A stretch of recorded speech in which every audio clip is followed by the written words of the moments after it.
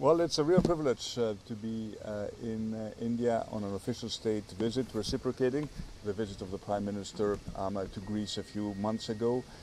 For Greece, the strategic partnership between our two countries is of particular importance, and we will have the opportunity to discuss a wide range of topics, political consultations, strategic partnership, but also fostering our economic ties between our two economies. So it's a real privilege to be here, and I'm really looking forward to the discussions we will have with the Prime Minister. Thank you.